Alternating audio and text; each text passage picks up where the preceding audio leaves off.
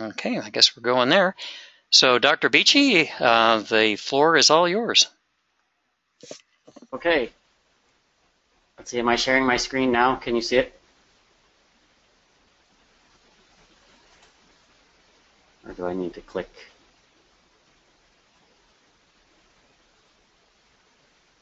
Can you hear me okay?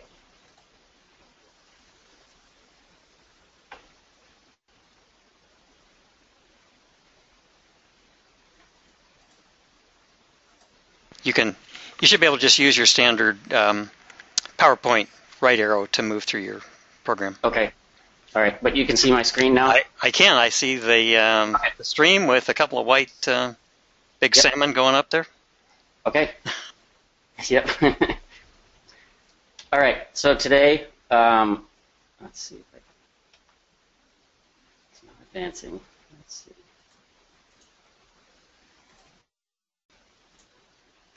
There we go.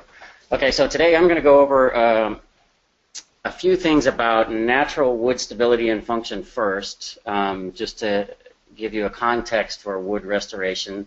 And then I'm going to talk about using wood in restoration. And for both of those first two topics, I'm going to separate small from large channels because there are some significant differences in the wood sizes and wood functions in those two channel types. And then after that, I'm going to talk about climate change and restoration design.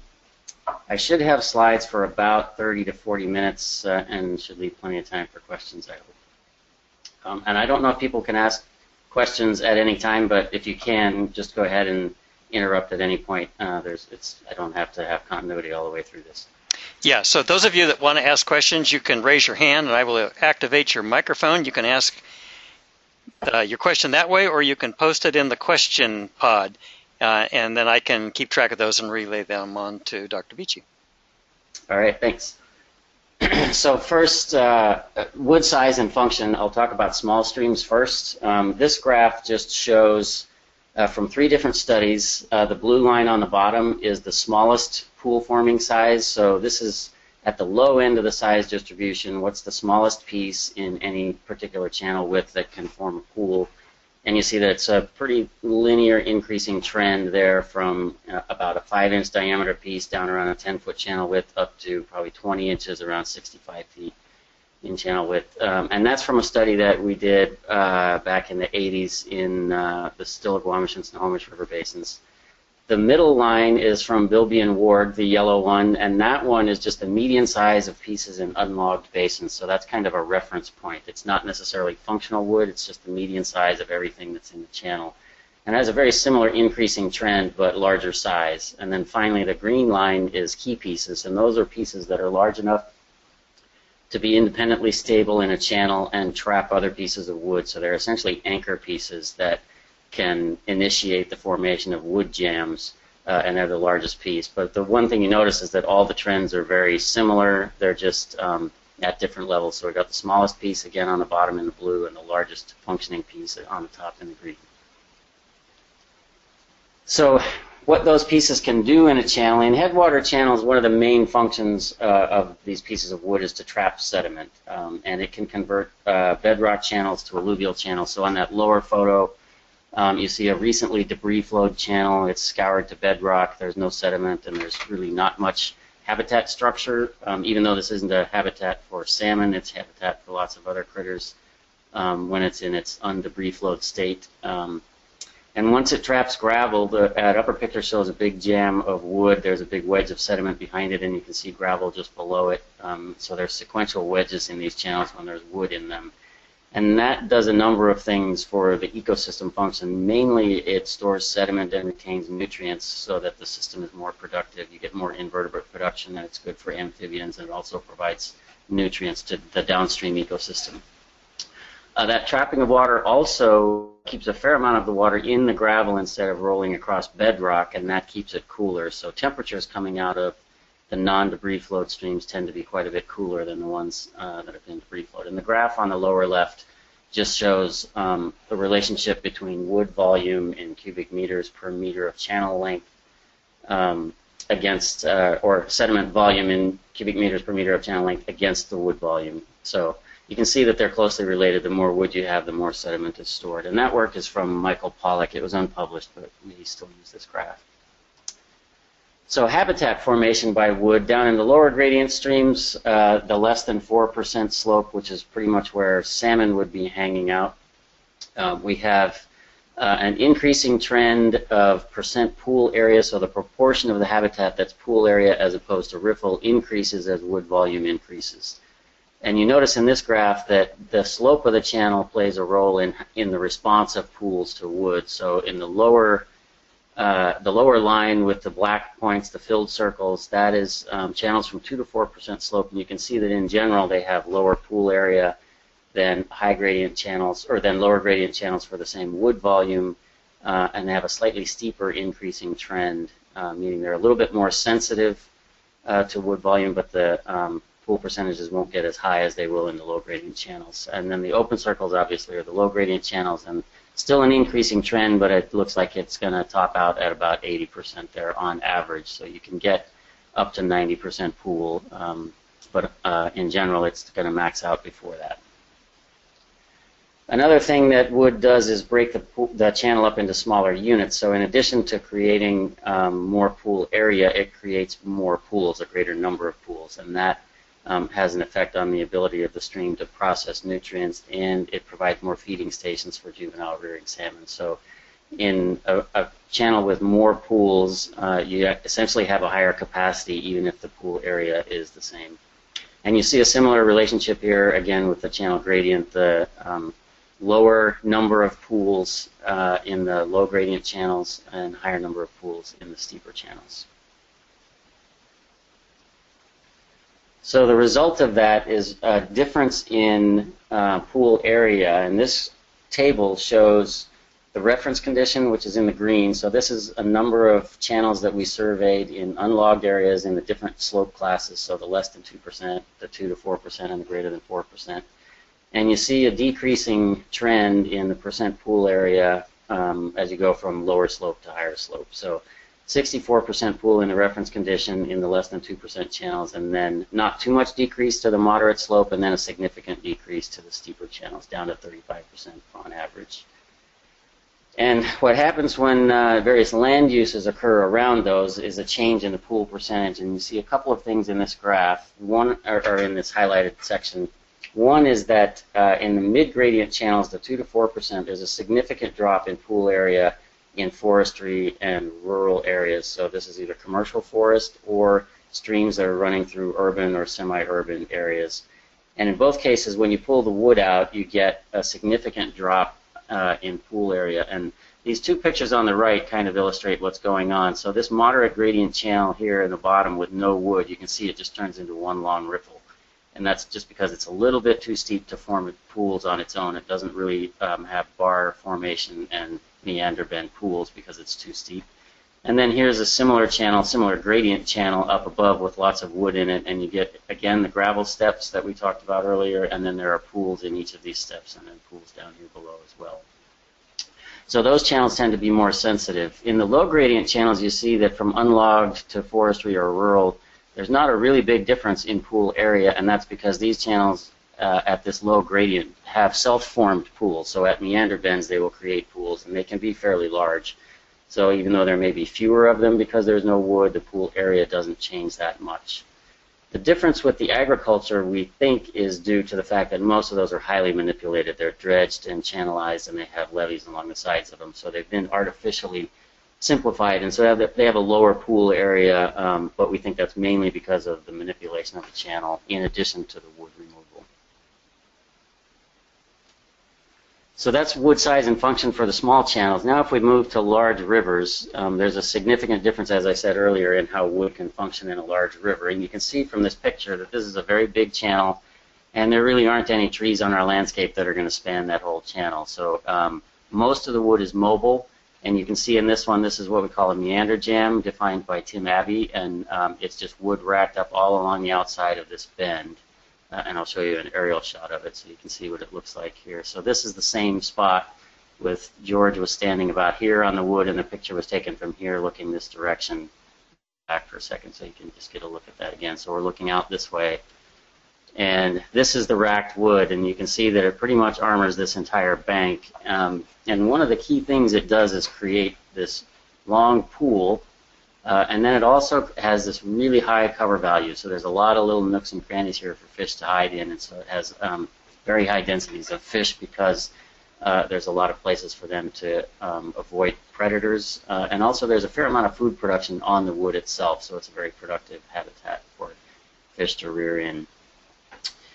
These form initially from just a few pieces of wood. So here's an early stage meander jam, and so this is the meander bend, and you can see these are very large logs. They're actually probably over 2 foot diameter at breast height with the root wads attached, and you can see that they kind of land like anchors as they're floating down the channel and run into the bar.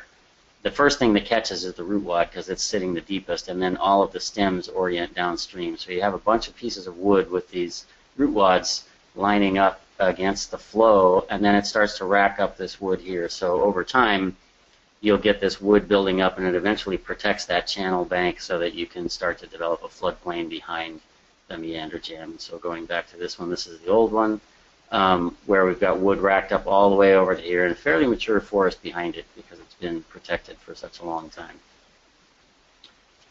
Another type of jam that you get, there's really two major types in the large rivers. There's that meander jam, and then this one's called a bar apex jam. And this one, obviously it's named because the wood racks up at the apex of this bar and creates an island. So there's some key pieces underneath here that I'll show you in a second on another picture, but the protection here does a number of things. The first thing it does is allow finer sediment to get trapped on this bar behind the wood jam, and then it also traps seeds, and then that allows the forest to grow, and then with some protection from the high velocity flow, that allows the seedlings to survive a little bit easier.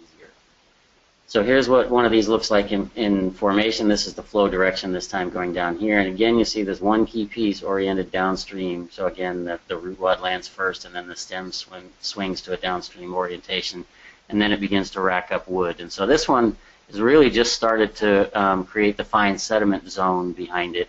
But there's very little vegetation. This is probably a tiny bit of vegetation starting here, but pretty soon this will start to fill in with seedlings, and then it will grow into a forest. So again, this is the early stage, and then this is the late stage. And so this not only creates some terrestrial habitat here, but it separates the flow, and usually one of the channels is much smaller so that you have a diversity of habitat types for multiple species. So out here, you've got a large river channel, which is really good for Chinook spawning or maybe steelhead spawning, whereas these smaller channels are where you'll probably find the coho spawning. You might find steelhead there as well.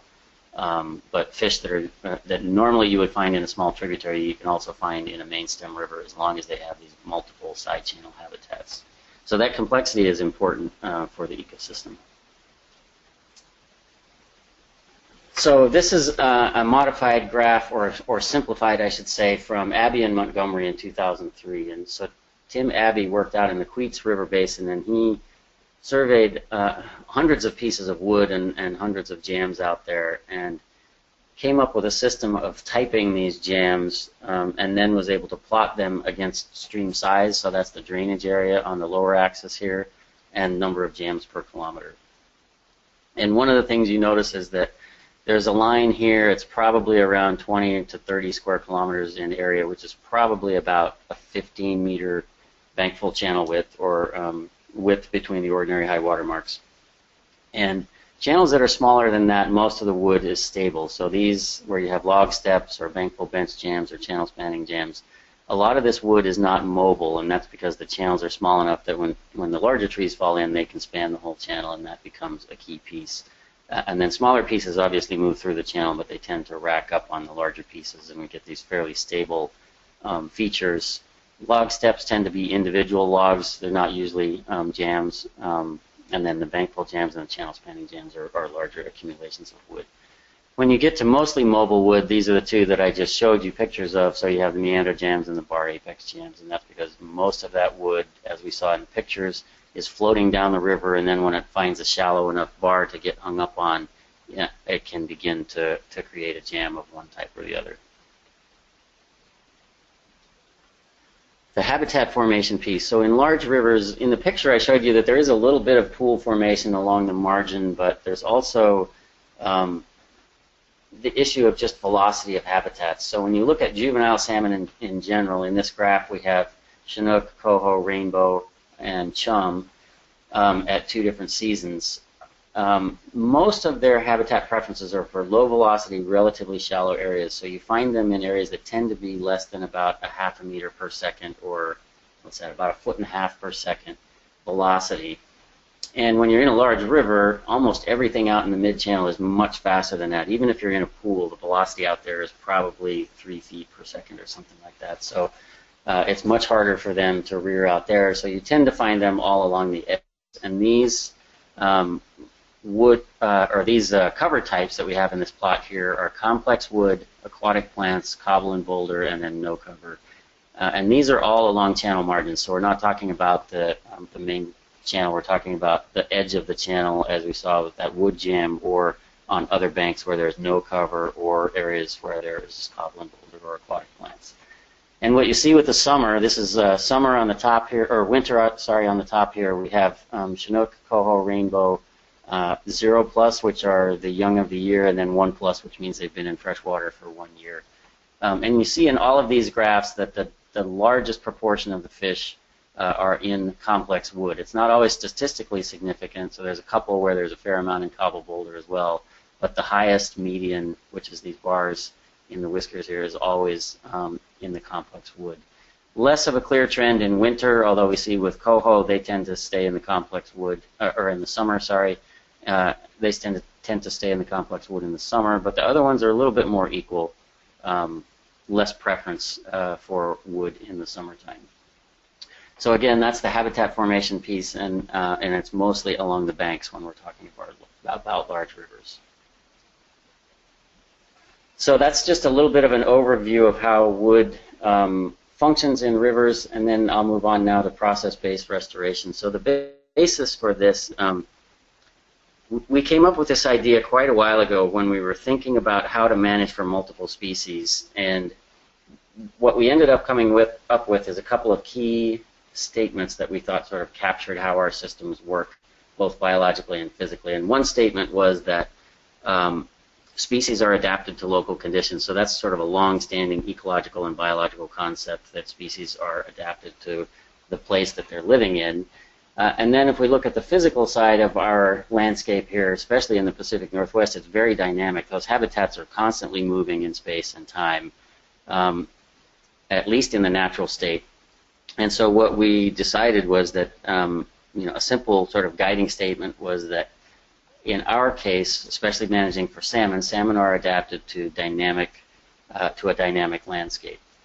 So that sort of led us to stop thinking about engineering as an approach to restoration, or at least come up with an alternative to engineering as restoration, and try and get back more to restoring those processes that cause the problem in the first place. So if we're talking about a channel that's over-widened because it's had a big increase in sediment supply, the process-based solution is to deal with the sediment supply at the source and try and reduce that. Sometimes the engineering solution is to try and dredge that channel and see if, and then maybe do some restoration as well. If we're talking about wood, we're talking about usually the loss of the riparian forest and the loss of wood recruitment, which results in the loss of wood, and then the process-based approach would lead you to at least include as part of your restoration plan the restoration of the riparian zone and the wood recruitment process, even if you're going to put some wood in as part of the restoration action. So the 4 principles that we came up with are listed on this slide here. And the first one, really the main one, is to make sure that you target root causes of degradation. So that was our key principle. And then the other 3 are sort of corollaries to that. You don't really need them all, but we thought it helped clarify what we meant by targeting root causes of degradation. The second one is tailor restoration actions to local potential. And what we mean by this is make sure you understand what the capacity of the reach is that you're working in. So if you're in a steep channel that's fairly coarse and bouldery, there's only a certain number of things you can make out of that. You're not going to ever make a nice low gradient pool ripple channel except for very short pieces that are behind log jams. In contrast to a low gradient channel where you can create a really complex habitat and maybe even multiple channels it's a large enough river and create some off-channel habitat. But those are somewhat mutually exclusive because of the environments that you're in to start with. And so all we're saying is pay attention to the setting that you're in and make sure that what you're designing will actually function within that, within that regime, both the flow regime and the sediment regime. The third one is match the scale of restoration to the scale of the problem, which is really just talking about making sure that when a problem, well, the simple distinction is if we talk about point source issues versus non-point issues. So if you're talking about a sediment supply problem, for example, it's usually coming from a large number of places. And if you're going to address that problem, you have to make sure that you look at the watershed upstream of the areas that are affected and do restoration in probably a significant component of that watershed. You can contrast that with a reach scale problem like riparian functions, which are obviously addressed right there at the site. It doesn't really matter so much what's going on a mile or two upstream or elsewhere in the watershed. If you're going to fix that problem, you really need to be working at that site. So we're talking about the scale in a sort of general sense of, is it a watershed scale problem or a reach scale problem? And so that's the third principle. And then finally, be explicit about expected outcomes. And this we just want people to make sure that they're making some reasonably quantitative predictions about what they expect from a restoration action. And we wanted to add that in because we found that a lot of times people who are in the restoration business are a little bit optimistic about what they're actually getting, and if they're not monitoring, they tend to believe they're doing more for the system than they're actually getting out of it. So what we want people to do is think through both physically what you expect. So if you're putting wood in a stream, how much change in pool area do you expect? And I'll show you how we can use some of those graphs I showed earlier to help guide those kinds of answers. And then also biologically, what do you expect? You know, if you can only increase the pool area by 10% or 15%, that means you shouldn't expect a huge biological response either. So that's what we're talking about in that fourth one. So that's the four principles. For the rest of the talk today, I'm going to focus just on this second one, which is tailoring restoration actions to local potential, because a lot of the data that we have can be helpful in designing restoration actions for that. Designing restoration actions that are appropriate to different sites. So again, we go back to this kind of diagram from Tim Abbey, and there are other ones out there that we can use as well, but this one I'll just stay with the same ones we used earlier for continuity. So again, mostly stable wood in the small channels. So if you're doing restoration, especially installing wood in small channels, the kinds of things that you would be looking at are things like log steps or channel spanning jams, bankful jams, sometimes flow deflectors, sort of jams along the edge. Those can all function well in small streams, and if the stream is small enough, individual logs can function as well. You don't really need to have a jam in a small stream to function. If you're in large rivers, this is where the sort of genesis of engineering log jams came about. People were starting to talk about how do we restore wood. This was back in the 90s in large rivers, and Tim Abbey was one of the first to do it. And this is from his thesis back when he was beginning that work, and he wanted to be able to use natural wood accumulations as analogs for the kinds of engineered structures that he wanted to build. So the first thing he did was come up with this sort of reference picture. So you have this whole array of different types that you can build, and this gives you some guidance on what's appropriate in different parts of the drainage network. So just a few pictures. If we look at the small channels, this is an older picture looking at the V weirs. So there's 3 of them here, and you can see them all lined up in sequence. Back in the 90s and pre-90s, this was kind of a common thing to do things that were very geometrical and looked a little bit engineered, but still functioned quite well. You can see that these are all creating plunge pools and trapping gravel on the upstream side. So you get some spawning area and you get some rearing area in each of those. Over time, there's been a trend towards more natural restoration. So these are unanchored in this case, but also logs that have been put in the stream. These are fairly old now because you can see the moss on them, but they're unanchored structures, and they tend to function fairly similarly to ones that are highly engineered like this, at least in terms of creating pools and creating habitat for fish. So that trend I'm not sure if that's a universal trend. I think there's still a fair amount of fairly engineered looking structures out there, but there is more of this more natural looking structure out there now. Here's another one that's a little bit of a hybrid, moving to a channel that's getting to be large, and so this is a log deflector structure, but it has elements of an engineered log jam. You can see this anchored post or pile driven into the bed, and then cabled wood along next to it. So back to the data that we showed earlier, if we're working in these small channels, let's just look at these pictures again. If we're working in a channel of this size or this size, one of the first questions we would ask is how big a piece of wood do we need to be stable or to function or create a pool in the channel that we're working in? And then we go back to this data to help us answer that question. So we get a few things from this graph. One is if we want wood that's stable enough to trap stable enough and large enough to trap other pieces of wood, then we really want to be up here in this key piece range. So we can look at the size of the channel that we're in and take this information and say, okay, if we're looking at a 35-foot channel, we probably want to have wood that's a little over 2 feet in diameter if we want it to be stable and function.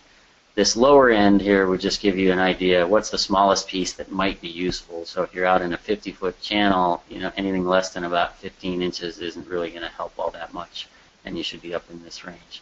The median one, you could use that too if you just wanted to have some average sort of natural sized wood, but most people seem to tend to gravitate towards this upper line, at least for the key pieces that they're putting in, and then fill in with smaller pieces. Moving on to the large river. So this is one of the first engineered log jams built by Tim Abbey back in 95-ish or something like that. So 20 years ago now, and you can see that this one is fairly natural looking. It's not a very geometric accumulation of wood. It's about the same height as the floodplain, which is here behind it. And it doesn't have a bunch of gravel anchoring it on the top. So the trend for these has been in some ways the opposite of the trend for small streams, where the small streams went from kind of more engineered looking structures to more natural looking structures. These have gone from something like this, which is a little more natural looking, to things like this, which are more engineered looking. You can see this flow deflector one on the side that looks, kind of a Lincoln log structure. It's very geometric, and then it's filled with gravel. Here's another one that's essentially a rectangle with the the flat front side and then the long side going down the channel here. And you can see people up here for scale. This is a very high structure. So these structures are well above the floodplain in height, which is something that you wouldn't necessarily find naturally. And there's a good reason for them wanting to do this. One is they're expensive. Two good reasons, I'll say. One is they're expensive, and so they don't want them to wash away easily. Probably the more important reason is that they're afraid of legal liability. So consulting firms that are building these are, I guess, justifiably designing them so that there's very low risk of failure, and that reduces their liability. Here's another picture of a couple. These are out in the Elwha, and you can see again that they have this sort of very geometric structure with the pilings and then logs sort of laid symmetrically across, and then a lot of gravel fill to help stabilize and make sure that it doesn't wash away. And these, they're not very natural looking structures, but they do perform the functions that natural structures would perform. So again, if you're designing this, you want to be aware of what size wood pieces you could use. And in this case, we have from Tim Abbey again. He surveyed just hundreds of pieces of wood, probably a couple thousand, in the Queets River, and just recorded the length of the piece, the width of the channel at the piece's location, and then the diameter of the piece and the depth of the channel at that location. And what he found was essentially that if you had pieces that were more than half the bankful depth in diameter and more than half the bankful width in length, so if you were up in this zone, you would be pretty safe in terms of stability. And these would be pieces that had root wads attached. So if the root wad's not attached, this number would be slightly different. And then this area over here is stable as well, but for simplicity, he defined this zone as the stable zone. So the key pieces, again, are these large ones relative to the channel, and then this mid-zone is racked wood. So these are those pieces that tend to stack up perpendicular to the key pieces that we looked at in the photos, and then loose wood is just really small pieces that are just kind of floating around and can move in a flood. So the racked wood, once it gets locked into the jam, tends not to move. The loose wood can float away in the next flood. It's just kind of sitting on the top. Just a couple notes about restoration effectiveness. There's been quite a few studies looking at effectiveness of wood introductions to channels in small streams. Very few in large rivers, and this is from a review that includes probably a couple of large river studies, but the vast majority of these are small streams. And this is from Phil Roney and a few others of us at the Science Center who worked on this paper that came out in 2015 in Canadian Journal of Fisheries and Aquatic Sciences. And you can see that for the salmonids, which are the two here in the middle, and the habitat, which is on the left, that by and large, you tend to get a positive response from wood introduction, and also a lot of equivocal or sort of no change results from installation of wood. You don't get very many negative ones, but you do get a few of those. In the non-salmonids, it's a little bit more sort of evenly spread. We have a bit more negative. Here it's not half, but it's a bit more, and you tend to only get about half of them actually creating an improvement for non-salmonid fishes or invertebrates. And this is based on a fairly large number of studies. I forget the sample size, but it's in the dozens at least. And then here's just a picture of what it looks like across species. So the coho, the one that we think of here a lot as using wood in the Pacific Northwest, has a fairly large increase. This is right around 100%, which is a doubling of fish density. So this is a measure of density in most cases. Some cases it's biomass. But in this study, the average was right around, this is again from the review that Phil Roney did, looking across a large number of studies, the average was about a doubling for coho, with some error around that or some uncertainty around that, some variation. For Atlantic salmon and rainbow trout had the largest increase, and some of these studies are from places like the Midwest where they're a lot more focused on other species, and then also places where they're focused on resident trout as well as steelhead, which are way over here. So the ones that we're looking at maybe a 20% increase on average for steelhead, in contrast to a much larger increase for most likely resident rainbow. And then other species in between here, brook trout and brown trout, which we don't have, at least not native to our area, and then cutthroat, kind of in between steelhead and coho in terms of response. That's what I was going to go through for the process basis for restoration, and mostly, again, that goes back to paying attention to where you are in the channel and what the potential is of that channel, and then making sure that the structures you design are of the appropriate type for the place that you're working in, and that the size of the wood you're using is designed to be stable within that location. So the last thing I was going to talk about is, do climate change projections alter restoration designs? And we're working on a different guidance paper for this right now. So this is a little bit of a hybrid between one that we published in 2013, which I'll show a couple of pieces from, and a new one that we're working on. And so in the 2013 paper, we laid out a really simple sort of dichotomous key for deciding how to modify a design, a project design, given climate change expectations. But it was fairly crude, and when we started to think it through a little bit later and try to make it more detailed, we realized it was a little more complicated than we had made it sound in the first paper. So these are the questions we're moving towards now. The first one is, make sure you know what the restoration project goal is, because that's what you evaluate everything against in terms of climate change. So knowing what your goal is and having a rough idea what your project is going to be, the question is, will climate change likely reduce action effectiveness? And that can be a biological failure or a physical failure. When we say a biological failure, we're talking about something like a project with a goal, let's say it's a wood introduction project with a goal of increasing summer rearing habitat for coho salmon. And you're pretty close to their tolerance thresholds for temperature now, and climate change says it's going to probably increase by 4 or 5 degrees. Then you're likely going to end up with a biological failure because the stream could be too hot for that habitat to function, even if it's physically available. So if your goal is for summer rearing habitat and that's not likely to occur, we'll go through one set of questions and answers for understanding how to adapt that kind of project to climate change. And that's a different thing than if we're talking about physical failure. So here we're talking about, for example, if we're going to build wood structures and we expect the peak flows to increase by 30 or 40% over the next 20 or 30 years, we probably need to be designing that using design flows that are different than what we would normally use, meaning larger flows, to help reduce the risk of physical failure. So again, just reduce the risk that the project will get blown out by a large flood. So I'll go through a couple of details on each of these. So reducing the risk of biological failure. So if the climate change is likely to lead to that, again, here's the example shown in the subtext there. What we want to consider in that case is a number of things that we reviewed in the 2013 paper. So the first one is, do the proposed restoration actions reduce climate change effects?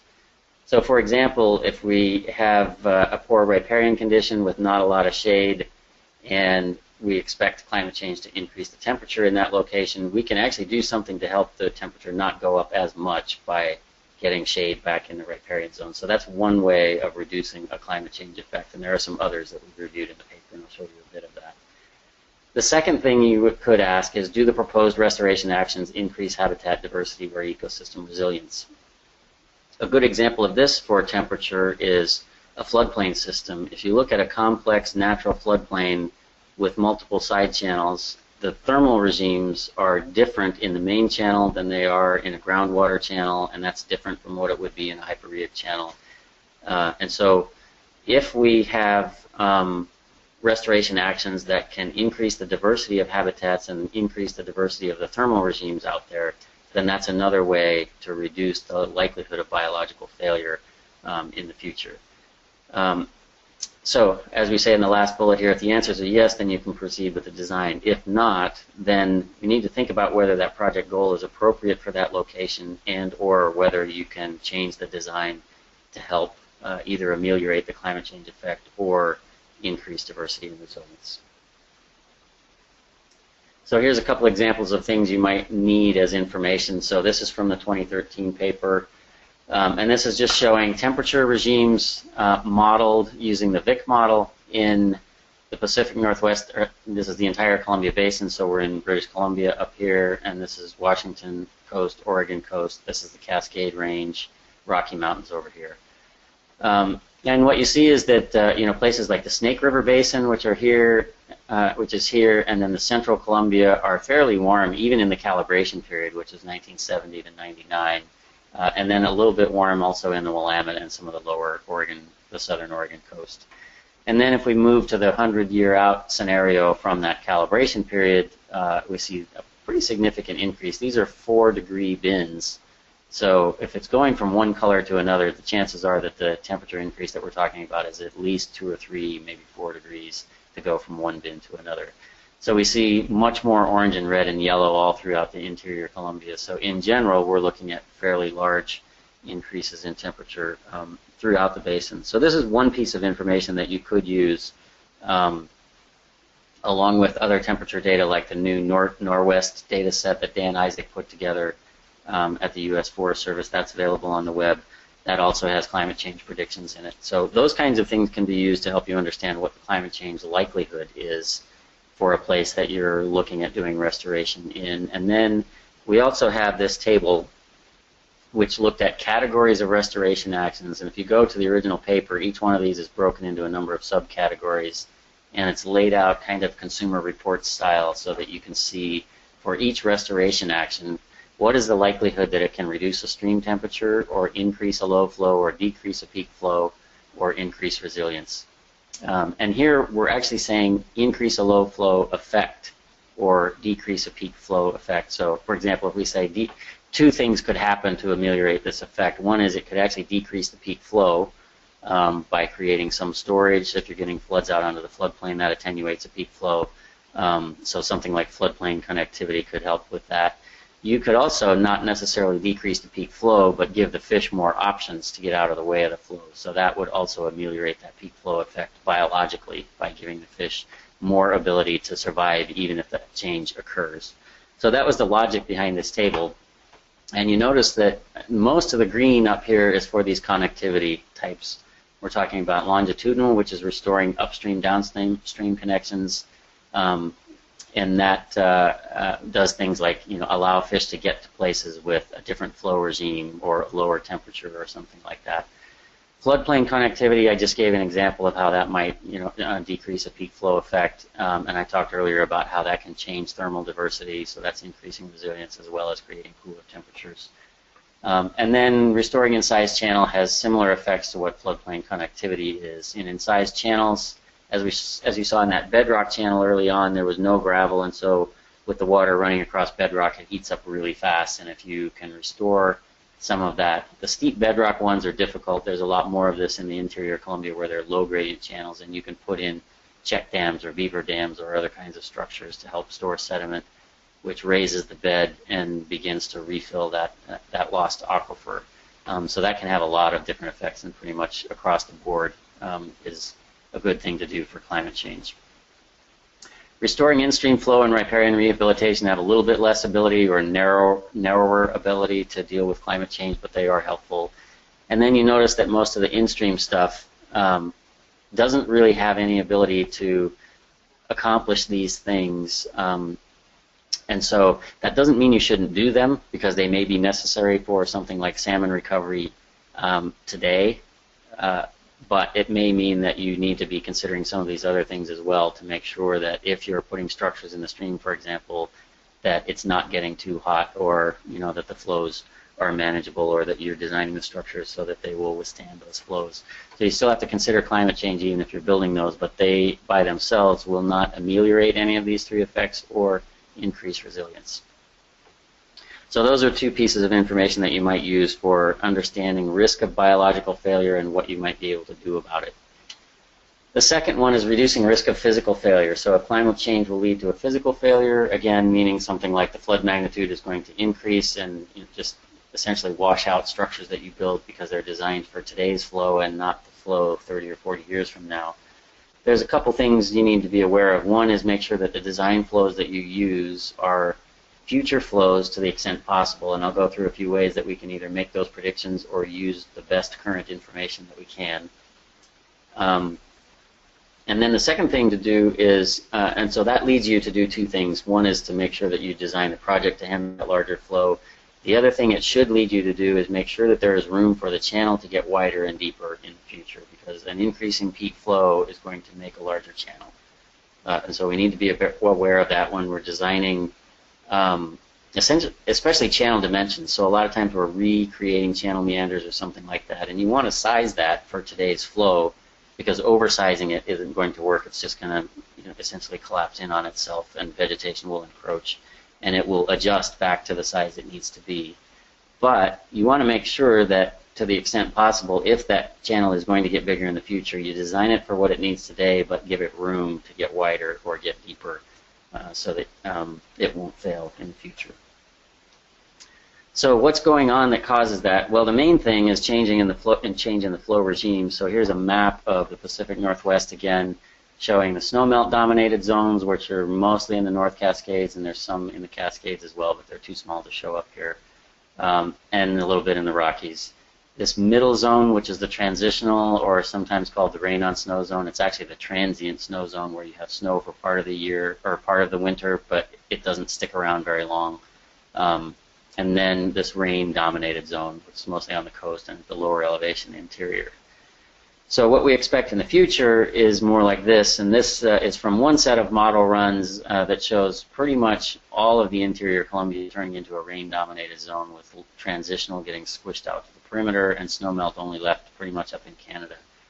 And this is, there are varying degrees depending on which models you choose and which climate scenarios you choose on how much of this will happen, but they all point to the same thing, that we're getting warmer and we're going to lose snowpack, and so snow elevation will rise and more of the region will become rain dominated. And the question of, among different models is just how much of the region. This particular model shows quite a bit. The result of that is a change in peak flows, and so where we have the largest changes in snowpack, so essentially where we're losing all of the snowpack, like along the Cascade Crest or some of these interior Rocky Mountain or Blue Mountain systems, we see the largest increases in flow. So those red ones are more than 50% increase. In this case, the highest monthly flow. The peak flows show a similar trend. And then the yellow is a 10 to 50% increase. So a lot of the regions are going to see some increase in peak flows. And so we want to pay attention to what that prediction is telling us. And then there's a lot to consider about how much faith do we want to put in that prediction, and do we want to be risk averse or risk tolerant. You know, all those things enter into the decision making once you have this information. So when you're designing a project, there's a standard design process that has a bunch of steps in a planning phase and then a design and implement phase. And what climate change does really is influence the design criteria. There's some influences in other parts of the design too, but the main thing that we're talking about today is what it does to design criteria. And I'll just do the example of increasing peak flow. And so if we're doing either preliminary design or final design, we want to make sure that the flow we're using in the design is appropriate for the lifespan of the project. So if we expect the lifespan of the project to be 30 years, we want to make sure we're at least looking at what's predicted to occur 30 years out. And if it's 50 years or 100 years, we need to look farther out at the predictions and make sure that the design flows are appropriate for that lifespan. So there's 3 ways. Here's the first example, 3 ways to revise design flow estimates for project design. One is to use only the recent portion of the record. The second is to extrapolate a past trend, which statisticians aren't very happy with, but sometimes that's the one thing that you can do. And then use climate change projections. So any of those can be used, and you can use multiples if you prefer to triangulate the problem and see if they're all telling you essentially the same thing. So here's an example of just using the most recent part of the record. So here's the pre-1970 part of the record in black, and in blue is the post-1970, and this is from New England.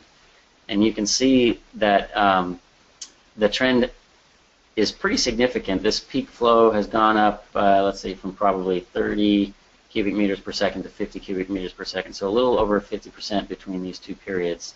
So that's, for the 2-year float, a pretty significant jump, and so it's worth paying attention to that. If you use the whole record, which is kind of standard hydrological practice, you end up somewhere in the middle, which means even if you're using, even though this isn't using a future flow for the design, it's using something that's more appropriate than if you use the whole record, because even with the whole record, you will underestimate what we're having now, let alone what we're going to have in the future. So that's one thing you can do to make sure you're not drastically underestimating the size of the flows. The second one is extrapolating a past trend. So here we have a period of record. This one's 1940 to 2009, and if there's a trend in that period of record, we can use that trend to say, okay, you know, it's increasing at X number of CMS per year, and if we're looking to 2050 from this 2009 period, a 40-year period, we would predict some change in the 2-year flow, and we can also predict a change in the 100-year flow or whatever flows we need. So if we're designing structures, we're probably looking at more like the 100-year flow. If we're designing channels, we're probably looking at more like the 2-year flow. So there's lots of options here on what to do, and there's a lot of uncertainty on how to make some of these choices, but this is also one option, looking at the past trend. In this case, you want to make sure, one note on this is you want to make sure that your trend data set is very long, because there are lots of ups and downs in the hydrologic record, and if you pick a short one, you can either get a decreasing trend that doesn't reflect the overall, or an increasing trend that doesn't reflect the overall trend over a long time period. So you want to make sure that that period of record is quite long to do that one. And then you can also, again, just use model changes for lots of different places. So instead of calculating it from a trend, you model it based on the climate change models. And this is an example from a study that looked at a bunch of different places in the United States. And you can see that in New England and in the western U.S., we're generally looking at increasing peak flows compared to the central U.S. and sort of east coast and south, where we're looking, it looks like, more at negative trends in the peak flow. So those are 3 ways that you can go about estimating change in peak flow for the design. So that's pretty much all I was going to go through. There was more I could put in, but I didn't want it to run too long. And so just a few key points. Data on natural wood size and functions can be used to guide restoration design. So again, just going back to looking at what we understand about how wood functions naturally, we can use that to help us figure out things like what kind of structure or what size of wood we need to use in a design. And then where climate change will reduce biological effectiveness, we need to think about project goals and types of project. It's not so much about designing for a different flow. It's more about, is this the right thing for this place, given the biological response and what the climate change prediction is likely to be. And then finally, where climate change will increase peak flows, we can adjust design flows for project design. So that's all I had for today. I have citations here in the back. So I'll put this up for a second. This is one page, and then there's another page of citations. And if people want these, we can send out, probably send a PDF of this presentation. So that's all I have. Okay, so we have two options for folks to ask questions. You can either post a question in the question pod, or you can raise your hand and I can activate your microphone and you can ask directly.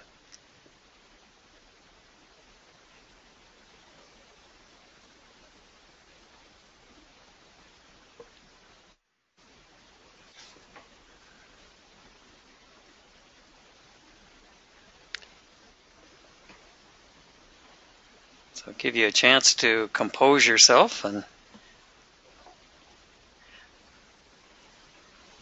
while we're waiting, those of you that have multiple people at your site that are watching today's program, if you do just send me an email with the names of those individuals that were at your site, I can get their progress recorded in their transcript for at least for the DNR.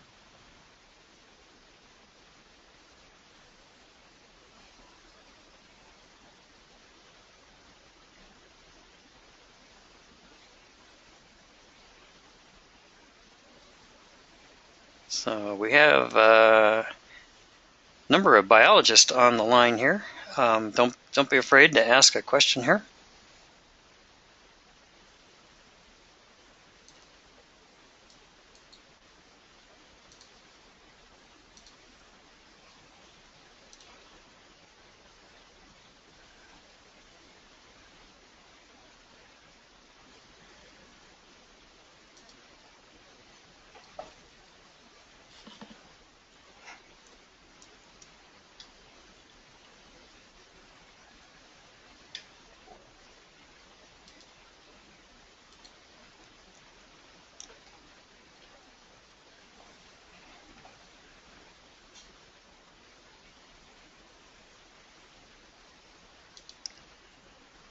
Kind of bear with us there, Tim.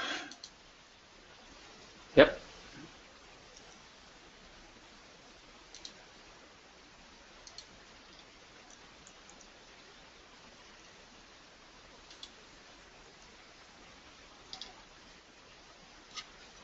I did post the link for those of you that want Society of American Foresters credits.